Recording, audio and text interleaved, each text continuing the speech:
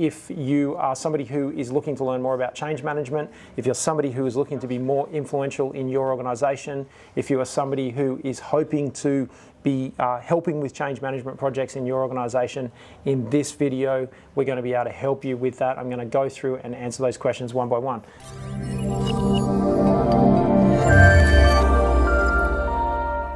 Okay, an example of change management in your organizations is moving from one system or process to a new system or process. Now that might be improved, you might be looking to achieve different corporate goals and objectives in your organization. And so an example of that here at Best Practice, we had a big change management program moving from one customer database to a new customer database, and that's been that change management, a big change about 3 years ago, and then some continued updates over time. So for us, moving from one software package to a new software package, personal or individual change management happens when people come and start their work here at Best Practice. We're a Google shop, so all of our systems and processes run on the Google Enterprise.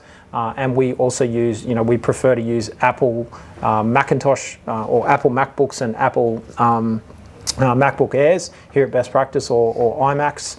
So the office uses Apple devices, and then our mobile technical people use Chromebooks. And so an individual would experience, their own personal change management process to learn the new systems and processes using those devices and those systems here at Best Practice. We don't use Microsoft. There's no Microsoft licenses. There's no Microsoft 365. There's no Word. There's no Excel. There's no PowerPoint.